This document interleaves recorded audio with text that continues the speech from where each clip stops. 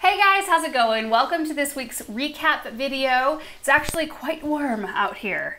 Yeah, kind of like halfway regretting that we set up out here at the moment. I think it's supposed to be 97 today. Next week we have like 101, 103, 106, 104, 103. Oh, it's going to be misery. So we'll probably have some videos for you guys where we're in the studio. We need to plan for that, for those hot days. Or just so early. We got to get up earlier somehow. I know. It's so hard with kids. One of the kids is up almost every single night, and I'm up with them. And or Russell is wanting in or out or whatever. There's usually something that happens in the night, so it's kind of hard to get going first thing in the morning. Anyway, enough of our personal woes for the moment.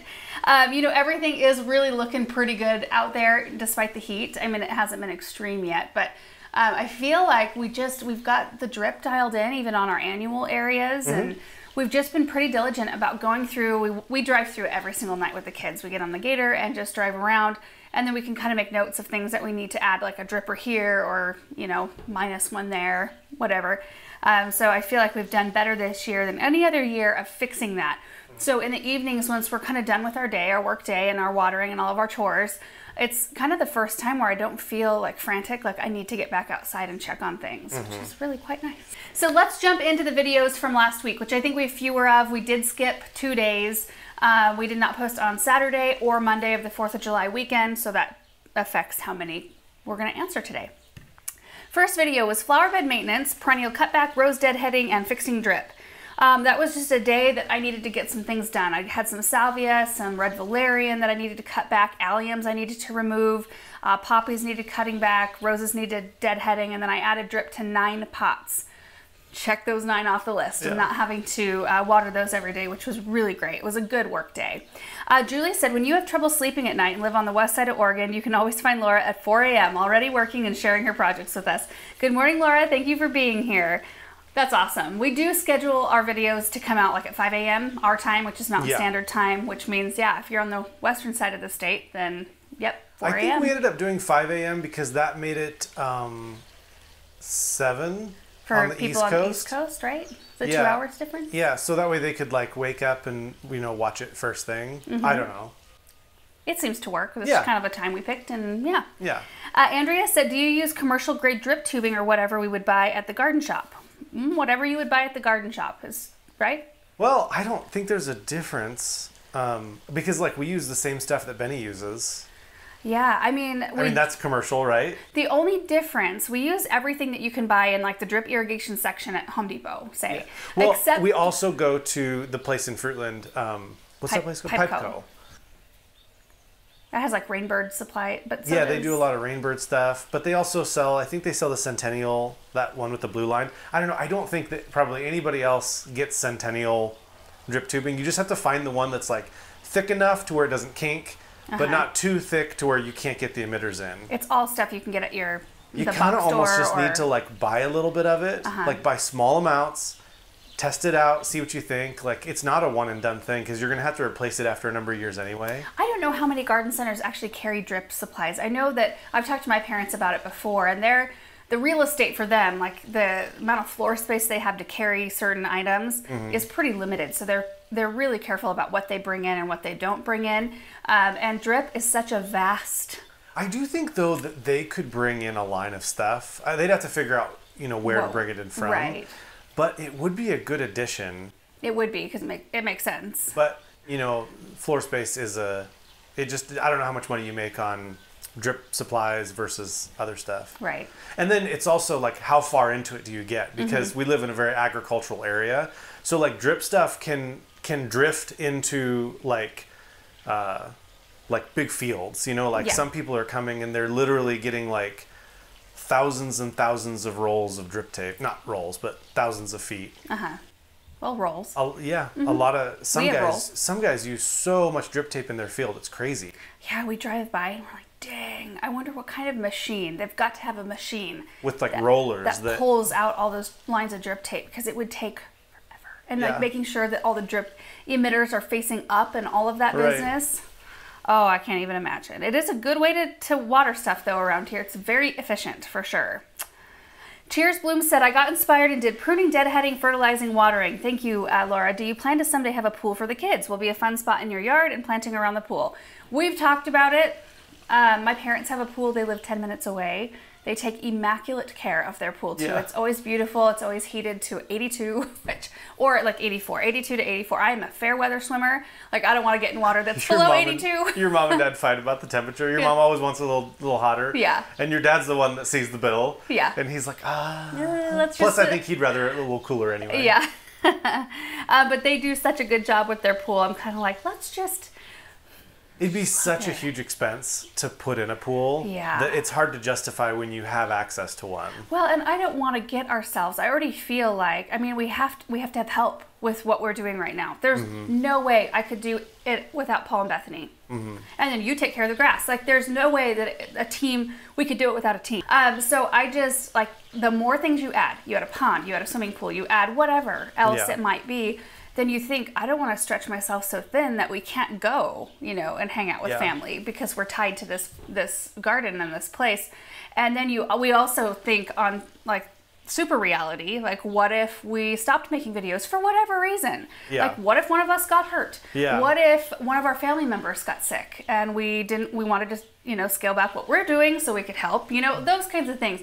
We think about all of those possibilities and then think about the addition of new things. We try to really strike a good balance, and most of the time the things that we invest in are beneficial to our YouTube videos, like adding more land, more plants, because those are all things that benefit the channel and our own enjoyment too. I mean, that's great.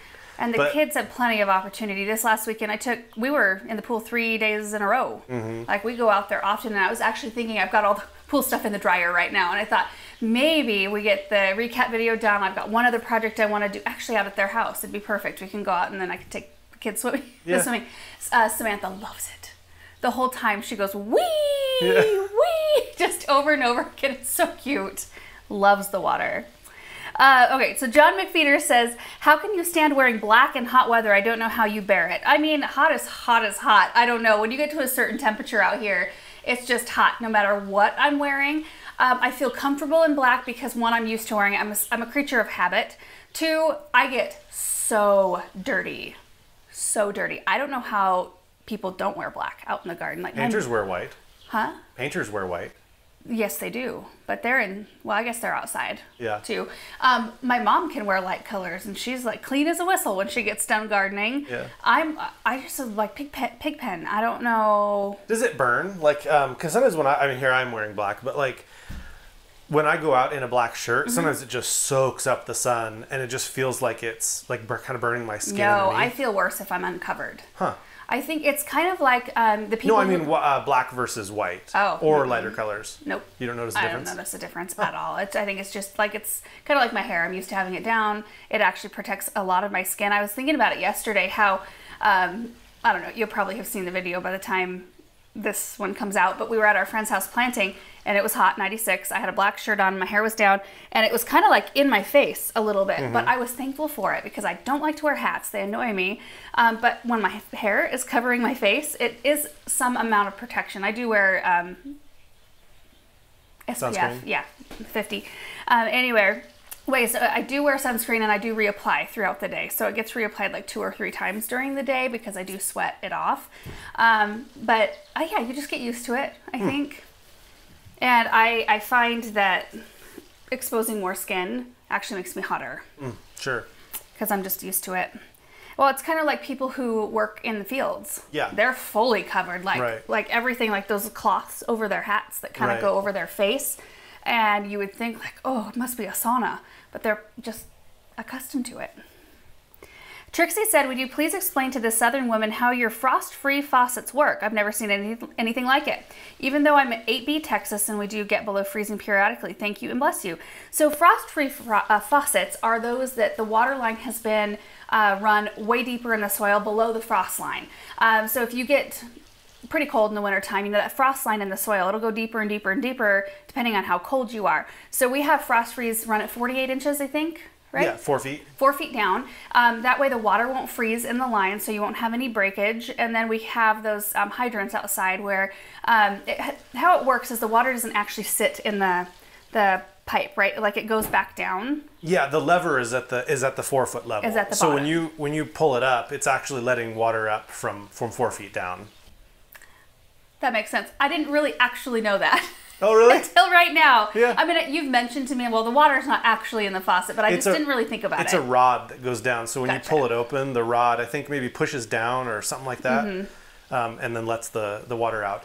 I'd be interested to know, though, if in colder zones, if they just can't have any lines like that buried, or if they have to go even deeper, or maybe 4 feet is kind of universal in the U.S., where it's like pretty much even in Minnesota you could go 4 feet down. Oh, I don't know. That seems pretty deep. I mean, yeah, but does the frost go down that far in like a zone 3 or something like that? I don't know. I don't know. That'd be interesting. But I'm guessing in like a zone 8, you probably can just put them a foot or two below the soil, and even though it freezes occasionally, the ground never really freezes.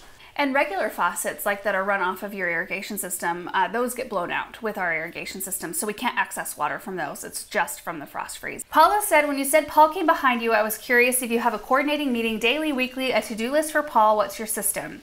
We don't have a system. We text a lot, and we really, Paul's been here for 3 seasons now. He's pretty in tune with what we're doing and like you were saying earlier, gardening is pretty repetitive. And, you plant, you run drip, you mulch. You plant, you run drip, you mulch, Occasionally... And weed. Yeah. Harvest. Yeah, there's those things. If Paul's working on something on the other side of the house and we're doing a project, occasionally I'll snap a picture like, hey, I just planted these geraniums or this or that. And then that way he knows and I know, whoever has a chance for us to go run drip to them, we do that. Also, that indicates like these are going to need hand watering until somebody has a chance to do that. So we keep communication up via text all day, a lot of the day. So it works pretty well, but we never have any meetings. We don't have any need for that. We have an amazing team of people. MV Catherine said, why don't you wear a holster for your Felco pruners? I have a holster. I've never been a holster person. It's probably because I like long things. I like to wear long things because I don't like any skin to show ever when I bend over. So it kind of gets in the way. Like even wearing a microphone in my back pocket is the worst because my tank top, like I want to pull it a little bit down over my back pocket. And I don't want that thing, like the mic pack thing kind of just hangs everything up. But yeah, I've never been a fan of that at all. Just haven't. Do they sell some type of like a leg holster? I would never wear that. Knee pads, leg holster, I would never wear any of that. I don't want to be encumbered by hats. Yeah. Or unencumbered. You want to be unencumbered. Yes, I want to be unencumbered. Chris says, Laura, have you ever thought of reusing the allium heads? I'd spray paint some for fall, yellow, orange, burgundy, black, and winter colors of gold, silver, red, royal blue. I know you do quite a few dried flower arrangements in the cooler seasons, and these would make a wonderful color pop. I've thought about it. I'd mentioned maybe painting mine purple and then having my mom come over. One of you guys posted a picture of that somewhere. I saw a picture of the purple alliums that had been sprayed, and that seems like an awful lot of work. Also, there are some projects that you can gauge what the comment section will be like, and maybe this is the negative thing to bring up about it, but sometimes like using spray paint outside on flowers, that could possibly bring in... It does, yeah. I it brings can in a lot of imagine what the comment section would be, and sometimes it's not worth it. Yeah. Even though I think there's nothing wrong with it. There is no bee in its right mind that's going to go visit that flower. There's so many things blooming right now. I don't find anything wrong with it personally, but sometimes it's just not worth it. Next video was raised beds, tour, harvest, clear out, and planting new crops. So I just gave you a tour of how our raised beds are doing. We have 12 of them, and just showed you like the good and the bad. There's one garlic bed that I forgot to turn the individual water faucet onto this spring. I had already harvested that. The other garlic needed to be harvested. It was pretty dried down. And then we harvested some other things, some potatoes and whatnot. And then I went in and replanted the beds that I had cleared out. So it's kind of the midsummer revamp of the raised beds. Callie said, this morning before my coffee and Laura, I ran out seeds in hand and planted mini pumpkins on a new arbor. It was beginning to rain and I wanted to get them in before the rain. I checked and it isn't too late, but getting close. Now I'm enjoying my coffee. Good morning, everyone.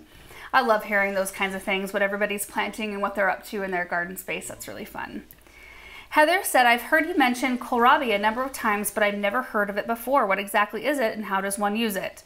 Kohlrabi is a vegetable crop, a cold crop, that forms kind of this big kind of starchy bulb at the bottom of the plant. It's a weird looking vegetable. It looks like that bulb should be underneath the soil.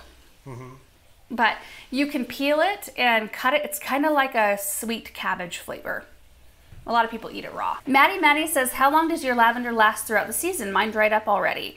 Usually we get 2 bloom crops out of it. So the first flush right now is still going for it. We'll go in and cut the bloom stalks off. So we shear it back to the leaf canopy, and then it usually flushes back and blooms again in the season. Give It a Go Garden said, but did you check for wildlife before harvesting the cabbage? Yeah, I thought about that as I was pulling the cabbage up. But I'll tell you what, I won't ever be including that in a video again. For those of you who know what happened, you know. Susan said, did you make calendula salve or lip balm? I made calendula salve, I think it's been a couple of seasons ago now. I still have it, we're still using it. I don't use it all the time. I use it more as like a remedy, not like a daily use. It's like if the kids have a dry patch of skin or something, I'll use it on them and it works really well. But I plant calendula for a couple of reasons. One, it's an aphid host crop.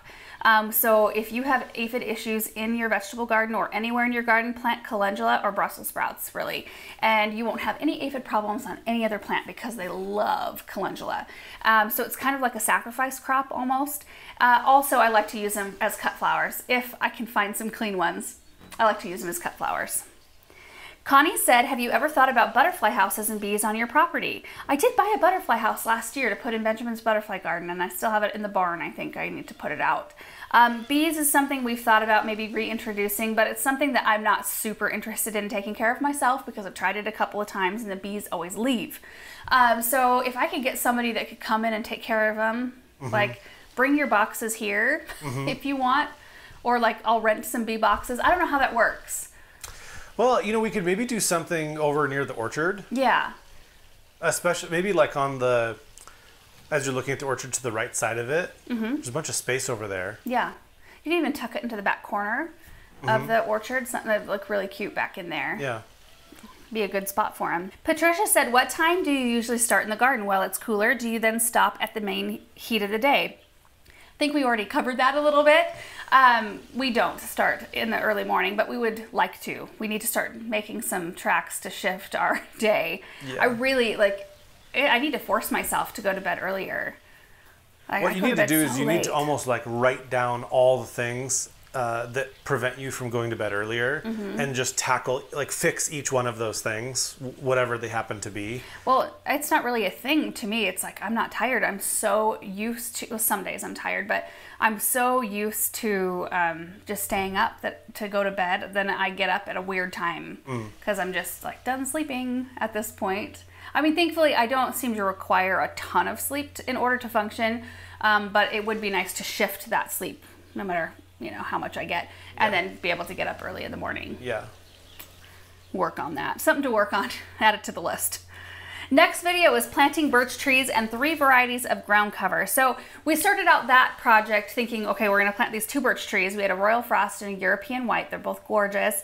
We planted them on opposite corners of the south garden. And then we were going to tackle some of the pathway, which we've only done that first little section. That's all we've had a chance to do. And with the temperatures coming, I'm kind of like, this project's probably going to sit here until this fall. We'll see. Yeah. We'll see what happens. But we forgot about a meeting that Aaron had. So we ended up not being able to work on the pathway because we have to do it together. It takes 2 of us to lift those huge rocks. And then I planted some ground covers instead. I had some skullcap, which is looking great. I was so excited to show you that one. I'd never really heard of it before, so fun new plant for me. And then a couple new varieties of ajuga. And one of them, so underneath the euonymus, I planted the bronze, I think it's Bronze Beauty ajuga. I was walking by it the other day. I haven't run drip to it yet. I was walking by it, and one of the 4-inch cans is still sitting there. Really? I missed it. I just didn't plant it. Whoa. It's still alive. That's lucky. I know. So I'm going to get the auger out and plant that one. Lila Isle of Bloom says, oh man, if I had to do that pathway, I'd set up one of those pop-up 10 by 10 canopies for shade while I worked. I'm sweating just looking at it. That is a great idea. We don't have a pop-up anymore, I don't think we do. We used to have one, but... what did we use it for? Well, I used to set it up, and then because all of our projects in the beginning, you were behind a table, seemingly. Oh, yeah. And so, like, I would set one up over you, and I would set one up over myself as well. We had two. I don't even remember that. A long time ago. Where? Where did we set them up? I think they may have broke in the wind. I maybe have vague memories of that. Seems like a long time ago. Nancy says you didn't happen to mention the arb you also planted in this video after you and Aaron planted the trees. I assume you were replacing one. Where? Yeah, I completely forgot to talk about that in the end. We figured, well, we've got all the stuff out. We may as well replace the one arb. So it was the arb that we replaced earlier this season, the one where the water was cooling. The second replacement. Yeah. So Aaron plugged the main line. We let the water drain. He drilled some really deep holes. I don't even know how deep you went. Maybe just to like punch through whatever. Yeah, maybe down like 3 feet or so, maybe 4. It's pretty deep. Yeah. Yeah.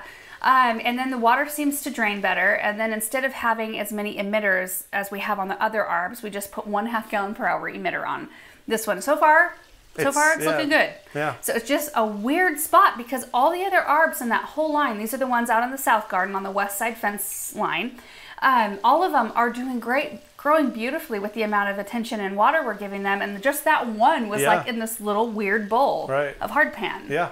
So anyway, hopefully we fixed the problem. We happen to have one extra arb sitting there, so we just decided to do it, and I forgot to mention it. Chelsea said, you've planted so many beautiful trees. Do you ever wonder if you're planting so many that someday you won't be able to grow some of the sun-loving things? Oh, I know I won't be able to. This whole garden I have to treat as a full sun space right now because even with trees out there, they're baby trees. It's going to take years. And then I'm excited for it. The shift from sun to shade stuff. In the end, I want it to be a nice, comfortable, shady, cool place to walk. And if that means swapping out all of our perennials for shade stuff, excellent. Well, and the other thing to keep in mind too is that in our area, it's so sunny that we can get away with putting some hydrangeas like in between a couple trees to where they get like a block of 4 or 5 hours of sun, and they still seem to do pretty well for us because it's like so much sun. It's so bright. Like our sun is intense, and we almost never have cloud cover. Whereas I think other places, they have that, they say that hydrangeas need like 6 hours of sun. But I almost wonder if in our area, they don't quite need a full 6 hours. Like they could get away with maybe 4 just because of the fact that like it's never overcast. Whereas in those areas where they say they need 6 hours of sun, that's an area that is going to be getting a little bit of overcast. So it's not truly getting that 6 hours all the time. Sure. That makes sense. I think we'll always have pockets that will be sunnier out there, and it depends on what side of the tree things are on too, because the tree will shade one direction, like it'll shade to the east, toward the west in the morning and then toward the east in the afternoon. So it kind of just depends on where you're planting your things and how much sun and how intense that sun is during that part of the day. But it will be such a gradual process because I think we're going to be dealing with tons of different growth rates out there. It'll be interesting to see how it actually evolves. I was just talking to our neighbor. He came over, the neighbors that have all of the trees that are so beautiful over there. And I told him, like, part of me wants to be able to fast forward 5-10 years, like, just to see what those trees will look like and what this whole space will look like. I don't want to fast forward time, but I do want to see what the trees will look like. Rachel said, ground covers are new to me as far as my own garden. Do I still have to mulch down the road when my ground covers have matured? Not as much because there's nothing to mulch. I mean, if you plant ground covers, they're going to be just all over the ground and they're going to be serving pretty much the same purpose as mulch would serve in your garden. Weed suppression, water retention, all of those things. They keep the roots of your plants cooler. So, I mean, the more ground covers, the less mulch, the less weeds. I mean, it's all in all a good situation. T. Wild said, Laura, could you speak to how you stake a tree? Why with the stake next to the trunks instead of with 2 stakes at a distance from the trunk with a rope cord to stabilizing? Those trees were staked by the grower right by the trunk. And I think it's just because birch trees are so darn flexible when they're growing. And so to create a really strong leader, especially in windier areas, you can lash into something to keep them straight. We don't typically. I did on our blue spruce recently. We have a weeping blue spruce, so it's just kind of situational. It's called the blues, and if you don't stake the leader up, like straight, it will take on this really weeping habit and be a little bit more of like a shorter specimen, and you won't see the weep quite as distinctly. I think to answer the question, if you're trying to stake the trunk, like the lower section, you would want like 1 or 2 stakes, you know, about a foot or 2 away, and then you would tie that. But if you're just wanting to keep the, like you said, the leader, then you do a stake right next to it, like a, what are those, like bamboo stakes or something like that? Typically what we use. So it's like depending on what you're going for. If you're trying to keep the trunk straight, or if you're trying to keep the leader straight. Right. And sometimes we just use like a guy wire.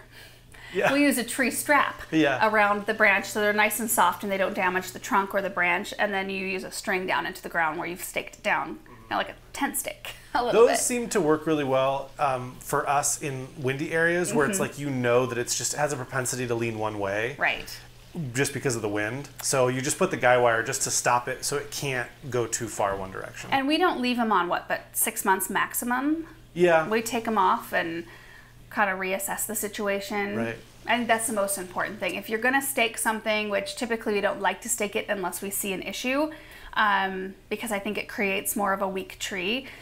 So if you are staking it for a correctional issue or something like that, you just want to make sure that you are minding whatever is around the trunk, the straps, the string, all of that stuff, because trees will start to grow over that sort of thing, and then it can be really unhealthy for the tree.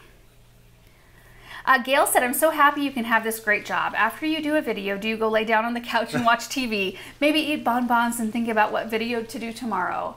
I wish it was that way. Yeah. It's a lot of work, you guys. There's a lot of prep, there's a lot of cleanup, there's a lot of planning, and just a lot of chores. Like, there's a lot to do around here. So like today, after we get done with this recap video, I'm gonna go out and water the greenhouse, and water some things. We check on things.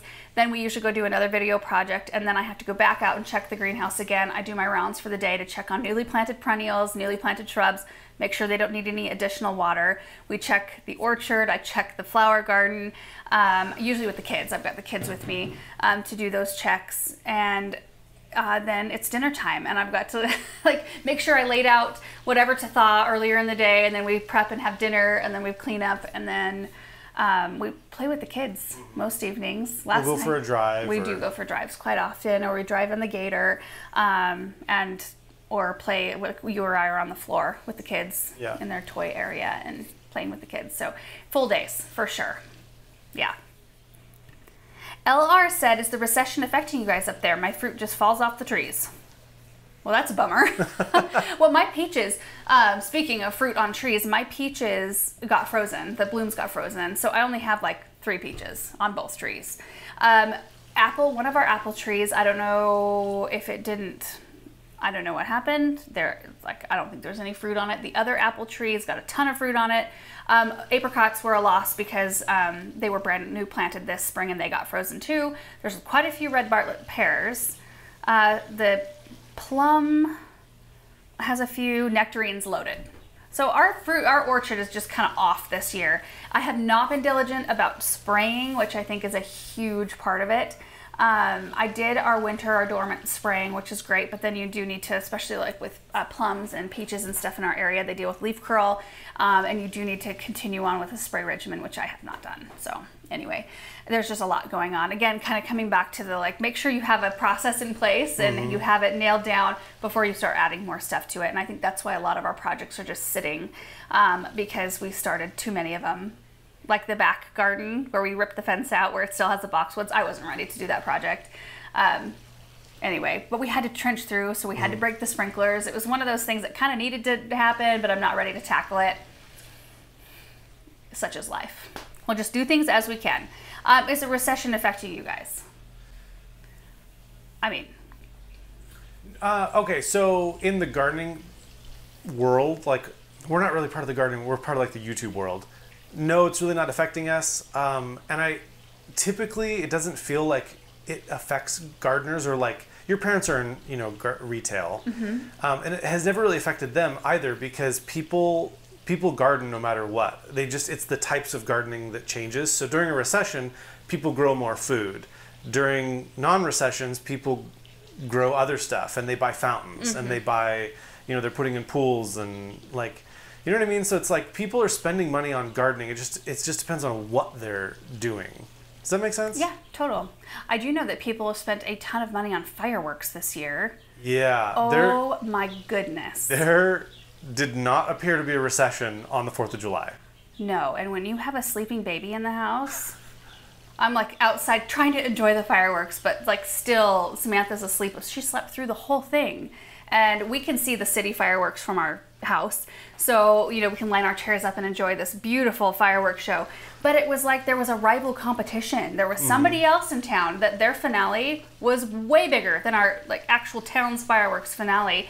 But it seemed like every residence around us, I felt like we were in the fishbowl of the firework scene. Like we didn't know where to look. There were so many fireworks going off. So much money being burned. Oh my gosh, I could not even believe it. I mean, we had a few. You bought like a handful this year, far fewer than normal, enough for the kids to enjoy, but we didn't need to. I mean, there's so many people just, oh my goodness. I'm always torn about that because like I have such fond memories of the 4th of July and fireworks and being so excited about it. But then also I feel for the animals. Yeah. I feel for people with babies. I feel for people with PTSD, and I like struggling with that. Yeah. I struggle with it like every year, ever since we had babies, really, more than anything. Makes me think of all those things, but they were pretty. Tim says, how in the world do you and Aaron afford to do all you do? Not just the expense, but the amount and intensity of work. You have such an incredible eye for design and knowledge of plant species. It's absolutely amazing. I've been watching for some time now, but so many times I feel overwhelmed, just saying. I feel overwhelmed too sometimes. You're not alone. It's been a crazy YouTube journey for us, for sure. I mean, when we started doing what we do now, we'd never dreamed we would be doing it the way we are now.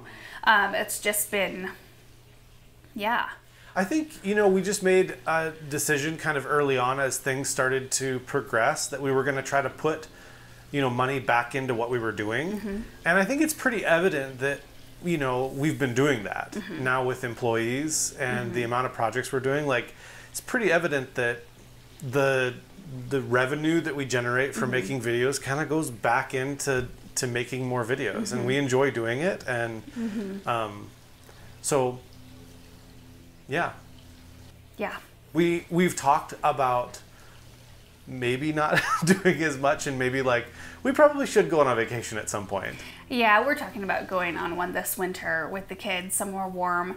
And now that the kids, well, at least Benjamin is old enough to remember at this point. So, I mean, when the kids are super young, it's kind of like you're just taking care of your kids in a different location where you don't have all of the comforts of home. So it didn't really feel worth it. But now it feels like Benjamin would he would love it to go somewhere. So now is the time to start doing that. Yeah, we have talked about like going down to 3 videos a week or whatever, but I just can't see that happening. Yeah. We're just too, like, you and I are just like, we just like to push. I don't know.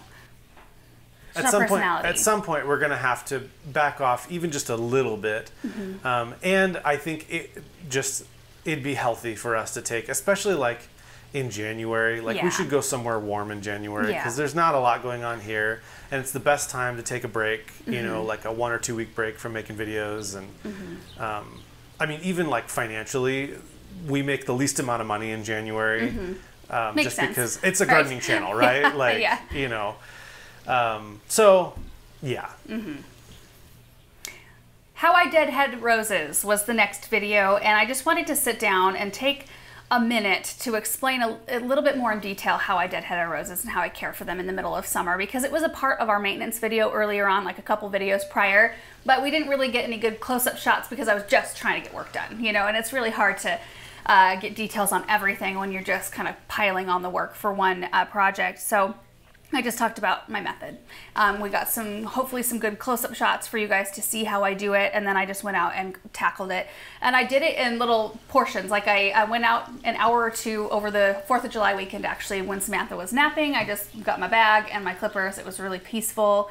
So that's why I was wearing a couple different shirts during that video because I didn't do it all in one day. And deadheading roses is not all in a one-day project for me. I mean, it's all season long, right? Most of my roses, I actually don't have any hybrid tea roses. Some grandifloras present with one bloom per stem, so I was able to kind of show what a hybrid tea would look like if you had one out in your garden. But most of mine are the cluster type.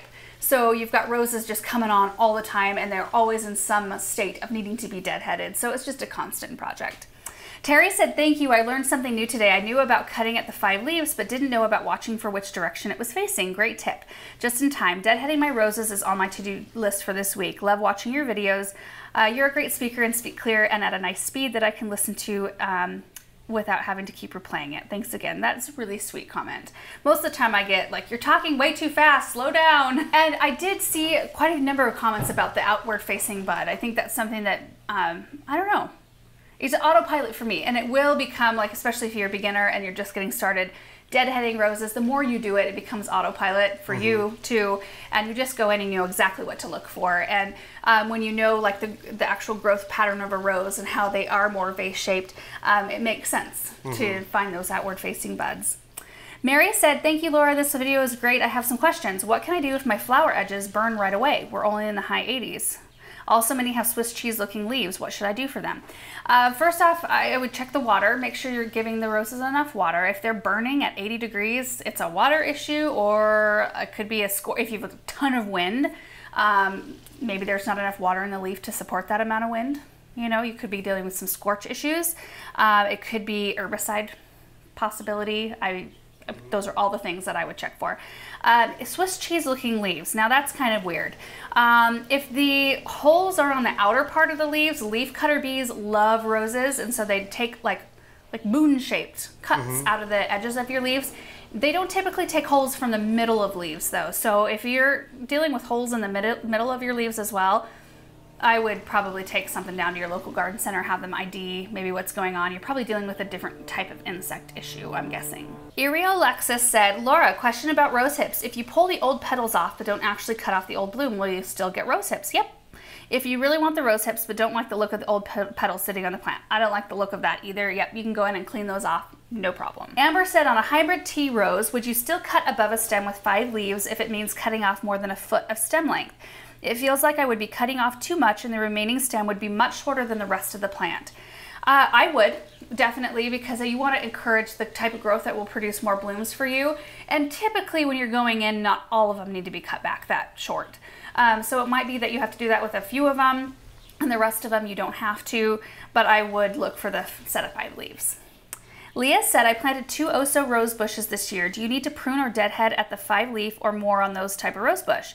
On those, it doesn't matter because, and I think I mentioned on the Oso Easies and some types of landscape roses, they do not need to be deadheaded in order to encourage continued blooming. So they're going to produce new blooms no matter what you do with the old spent blooms. You could leave them on the plant, you can cut them off, the plant will still produce new ones. Terry said, do you have to clean or sterilize the falcos between each plant, or isn't it as important when you're trimming all of the same thing like all roses? Well, technically you would want to clean your pruners between each plant, because it could be a possibility that one of your roses has a disease, something viral that you don't know about. Maybe it has presented or maybe it hasn't yet. It's possible when you cut something else, another rose bush, you could spread it to that rose bush. So technically you would want to clean them between each rose bush. I don't, which I probably should. I don't.